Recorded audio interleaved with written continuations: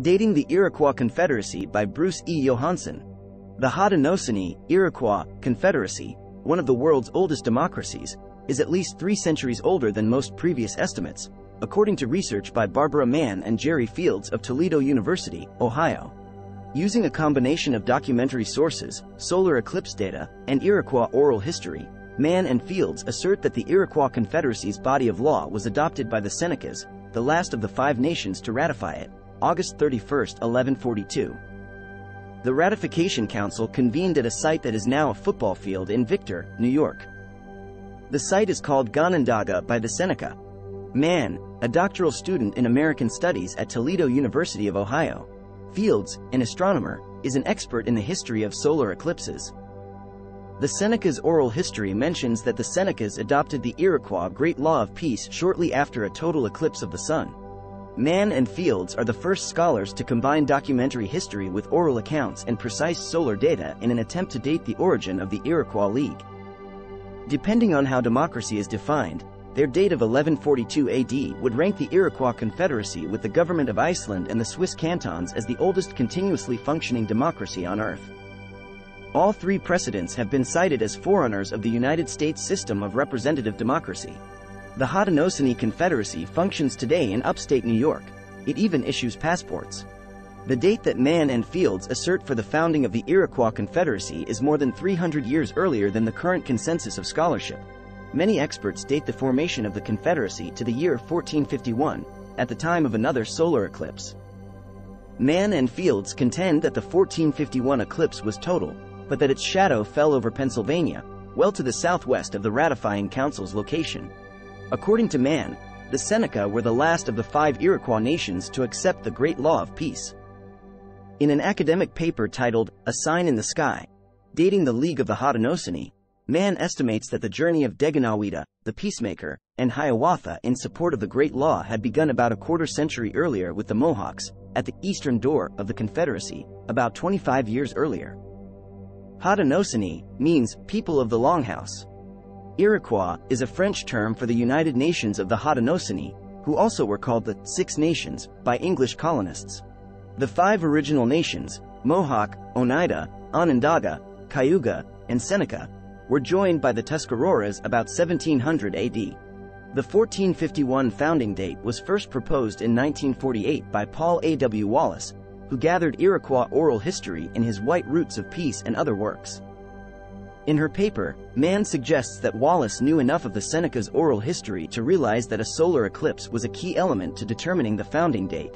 Wallace also was fluent in German, the language in which he would need to read T.R. Apolzer's Canon der Finsternis, the best historical eclipse tables available at the time.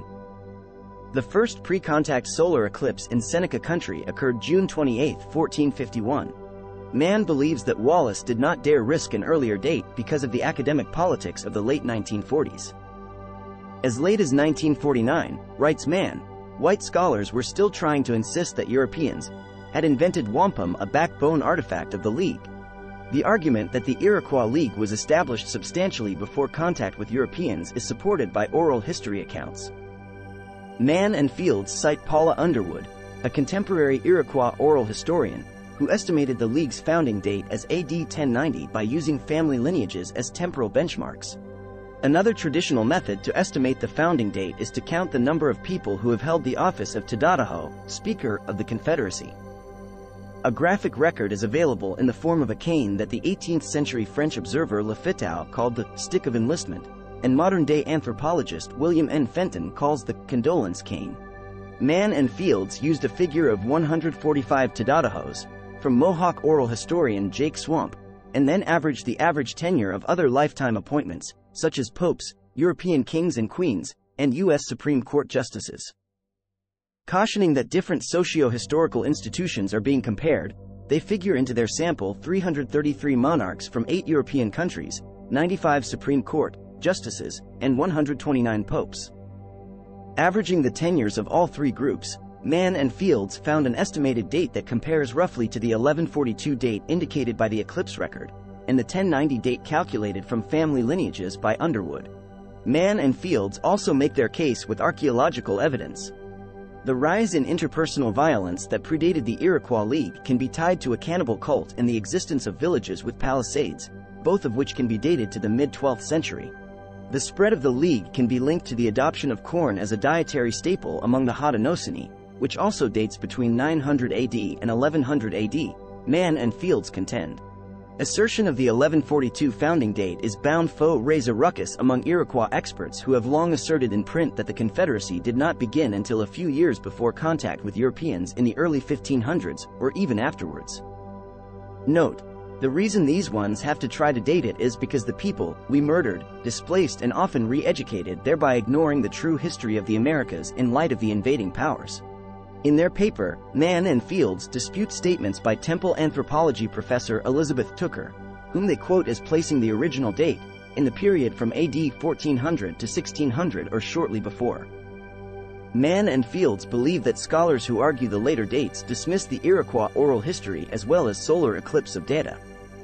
Since such scholars use only documentary sources with dates on them, and since such documents have been left to use only by non-Indians, the Native American perspective is screened out of history, they argue. It is capricious, and most probably racial, of scholars to continue dismissing the Iroquois keepers, oral historians, as incompetent witnesses on their own behalf, Mann and Fields argue in their paper. Scholars who insist on proof of the Iroquois League's origins written in a European language engage in a circular argument, Mann argues. When such writing is the only allowable proof, dating the Iroquois League's origins earlier than the first substantial European contact becomes impossible. One must be satisfied with the European accounts that maintain that the League was a functioning, powerful political entity when the first Europeans made contact with its members early in the 1500s. What I imply is that there is no "proof" of the League's origins written in a contemporary, i.e. mid-16th century, European language, Mann argues. In fact, what written records exist point in exactly the opposite direction. Mann also offers another example of what she believes to be the European-centered and male-centered nature of existing history. Most accounts of the Iroquois League's origins stress the roles played by Deganawida, who is called the peacemaker in oral discourse among traditional Iroquois, and Ionwantha, or Hiawatha, who joined him in a quest to quell the blood feud and establish peace. Mann believes that documentary history largely ignores the role of a third person, a woman, Jingosase, who insisted on gender balance in the Iroquois Constitution. Mann's argument is outlined in another paper, The Beloved Daughters of Jingosase. Under Haudenosaunee law, clan mothers choose candidates, who are male, as chiefs. The women also maintain ownership of the land and homes, and exercise a veto power over any council action that may result in war. The influence of Iroquois women surprised and inspired 19th-century feminists such as Susan B. Anthony, Elizabeth Cady Stanton, and Matilda Jocelyn Gage, according to research by modern feminist Sally Roche Wagner. While a high degree of gender equity existed in Iroquois law, sex roles often were, and remain, very carefully defined, right down to the version of history passed down by people of either sex. Men, the vast majority of anthropological informants, tended to play up the role of Deganawida and Ionwantha, which was written into history. Women who would have described the role of Jingosase were usually not consulted. Mann points out that Jingosase, originally the name of an historical individual, subsequently a title, as a leader of clan mothers. The historic figure Tadadaho, originally Deganawida's and Ionwantha's main antagonist, became the title of the League's speaker. Occasionally in Iroquois history, a title also may become a personal name. Handsome Lake, a reference to Lake Ontario, was the title to one of the 50 seats on the Iroquois Grand Council before it was the name of the 19th-century Iroquois prophet. According to Mann, it is only after the peacemaker agrees to her terms that she throws her considerable political weight behind him. She was, in short, invaluable as an ally, invincible as a foe. To succeed, the peacemaker needed her. Jingosase is recalled by the keepers as a co-founder of the League, alongside of Deganawida and Hiawatha, writes Mann. Her name has been obliterated from the white record because her story was a woman's story, and 19th-century male ethnographers simply failed to ask women, whose story hers was, about the history of the League. The story of how Jingosase joined with Deganawida and Hiawatha is one part of an indigenous American epic that has been compared to the Greeks' Homer, the Mayans' Popol Vuh, and the Tibetan Book of the Dead. The Great Law of Peace is still being discovered by scholars. As recently as 1992, Syracuse University Press published the most complete available translation of the Iroquois Great Law. Once every 5 years, the Cayuga Jake Thomas recites the entire epic at the Confederacy's Central Council Fire in Onondaga, New York, a few miles south of Syracuse. The recitation usually takes him 3 or 4 8-hour days, during which he speaks until his voice cracks. According to the calculations of Man and Fields, the Iroquois Central Council Fire has burned at Onondaga for more than 900 years. Man and Fields conclude, the only eclipse that meets all requisite conditions, an afternoon occurrence over Onondaga that darkened the sky, is the eclipse of 1142. The duration of darkness would have been a dramatic 3.5-minute interval, long enough to wait for the sun, long enough to impress everyone with Deganawita's power to call forth a sign in the sky. Bruce Johannesson is a professor of communication and Native American studies at the University of Nebraska at Omaha. His most recent books are Life and Death in Mohawk County, 1993, and Ecocide of Native America, with Donald Grin Jr., 1995. Philosopher as Savage. The care and labor of providing for artificial and fashionable wants, the sight of so many rich wallowing in superfluous plenty, whereby so many are kept poor and distressed for want, the insolence of office, and restraints of custom, all contrive to disgust them, Indians, with what we call civil society. Benjamin Franklin, Marginalia in Matthew Wheelock, Reflections, Moral and Political on Great Britain and Her Colonies, 1770. When the news that the war with France had been won reached Philadelphia, church bells and ceremonial cannon called the people into the streets for the customary celebration. The city, now the second largest in the British Empire with 20,000 people, was entering its golden age as the commercial and political center of the Atlantic seaboard. Now, history seemed to promise it a role as gem of an entire continent, or at least that small part of it settled by Europeans and their descendants. Benjamin Franklin, 57 years old and 4 decades a Philadelphian, was by 1763 unquestionably the city's first citizen. Because of his diplomacy with the Iroquois, which helped procure the victory his compatriots now celebrated, Franklin had gone to London to represent the colony at the royal court. His wit and wisdom, his talent for diplomacy and municipal organization, his business talents and his scientific achievements all had earned for Franklin a reputation on both sides of the Atlantic. He was at the peak of an enormously diverse and productive professional life.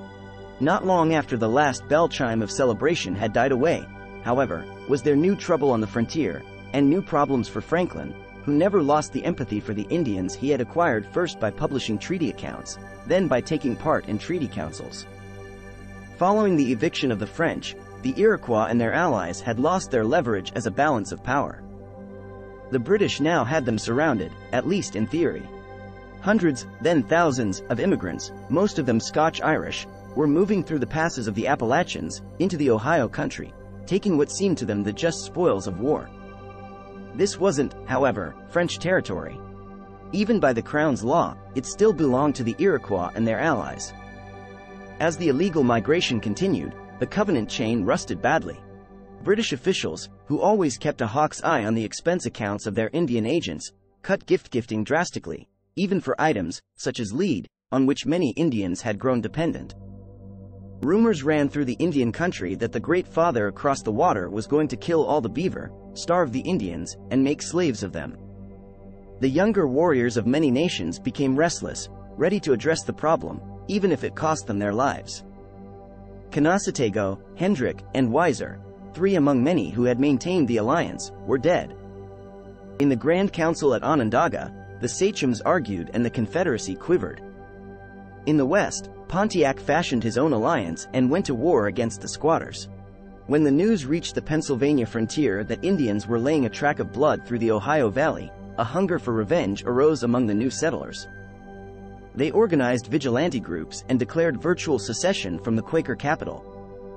There, the Assembly, without an army, was doing all it could in a nonviolent way to restrain the pell-mell rush across the mountains until land could be acquired by treaty. Without loyalty to or even knowledge of the old understandings, the new settlers would neither wait for diplomacy nor be bound by decrees. On December 14, 1763, 57 vigilantes from Paxton and Donegal, 2 frontier towns, rode into Conestoga Manor, an Indian settlement, and killed 6 of 20 Indians living there. 2 weeks later, more than 200 Paxton men, as they were now called, invaded Lancaster, where the remaining 14 Conestoga Indians had been placed in a workhouse for their own protection. Smashing in the workhouse door as the outnumbered local militia looked on, the Paxton men killed the rest of the Conestoga band, leaving the bodies in a heap within sight of the places where the Anglo-Iroquois alliance had been cemented less than 2 decades before. The day before that massacre, Governor William Penn had relayed to the Pennsylvania Assembly reports that the Paxton men's next target would be Philadelphia itself, where they planned to slaughter 140 Indians at Province Island. The governor, citing attacks on government, asked General Gage to delegate British troops to his colonial command. Penn also wrote hastily to William Johnson, begging him to break the news of the massacres to the Grand Council at Onondaga by the properest method. Franklin responded to the massacres with the most enraged piece of penmanship ever to come off his press, a narrative of the late massacres in Lancaster County of a number of Indians, friends of this province, by persons unknown. The essay, published in late January 1764, displayed a degree of entirely humorless anger that Franklin rarely used in his writings. But the wickedness cannot be covered, the guilt will lie on the whole land, till justice is done on the murderers. The blood of the innocent will cry to heaven for vengeance. Franklin began his essay by noting that the Conestogas, a dying remnant of the Iroquois Confederacy, had been surrounded by frontier settlements, and had dwindled to 20 people, viz. 7 men, 5 women and 8 children, boys and girls, living in friendship with their white neighbors, who loved them for their peaceable, inoffensive behavior. Listing most of the victims by name, Franklin wrote that many had adopted the names of such English persons as they particularly esteem. He provided capsule biographies to show just how inoffensive the Indians had been. Betty, a harmless old woman, and her son, Peter, a likely young lad. As Franklin reconstructed the story, the Paxton men had gathered in the night, surrounding the village at Conestoga Manor, then riding into it at daybreak, firing upon, stabbing and hatcheting to death, the 3 men, 2 women, and 1 young boy they found. The other 14 Indians were visiting white neighbors at the time, some to sell brooms and baskets they had made, others to socialize. After killing the 6 Indians, the vigilantes scalped and otherwise horribly mangled them, then burned the village to the ground before riding off in several directions to foil detection. 2 weeks later, when the scene was repeated at the Lancaster workhouse, the Indians, according to Franklin's account, fell to their knees, protesting their love of the English. And in this posture they all received the hatchet. Men, women, little children were everyone inhumanely murdered in cold blood. While some Indians might be rum debauched and traitor corrupted, wrote Franklin, the victims of this massacre were innocent of any crime against the English. At considerable length, Franklin went on to reflect on the qualities of savagery and civility, using the massacres to illustrate his point, that no race had a monopoly on virtue. To Franklin, the Paxton men had behaved like Christian white savages. He cried out to a just God to punish those who carried the Bible in one hand and the hatchet in the other. O ye unhappy perpetrators of this horrid wickedness! On February 4th, a few days after Franklin's broadside hit the streets, the Assembly heard more reports that several hundred vigilantes were assembling at Lancaster to march on Philadelphia and Province Island to slaughter the Indians encamped there. Governor Penn, recalling Franklin's talent at raising a volunteer militia, hurried to the Sage's 3-story brick house on Market Street at midnight. Breathlessly climbing the stairs, a retinue of aides in tow, he humbly asked Franklin's help in organizing an armed force to meet the assault from the frontier. To Franklin, the moment was delicious, for 8 years before Penn had been instrumental in getting British authorities to order the abolition of Franklin's volunteer militia. During 2 days of frenzied activity, Franklin's house became the military headquarters of the province. An impromptu militia of Quakers was raised and armed, and Franklin traveled westward to the frontier with a delegation to face down the frontier insurgents. As Franklin later explained in a letter to Lord Kaimes, the Scottish philosopher, I wrote a pamphlet entitled A Narrative in Sea, which I think I sent you, to strengthen the hands of our weak government, by rendering the proceedings of the rioters unpopular and odious. This had a good effect, and afterwards when a great body of them with arms marched towards the capital in defiance of the government, with an avowed resolution to put to death 140 Indian converts under its protection, I formed an association at the governor's request. Near 1,000 of the citizens accordingly took arms. Governor Penn made my house for some time his headquarters, and did everything by my advice.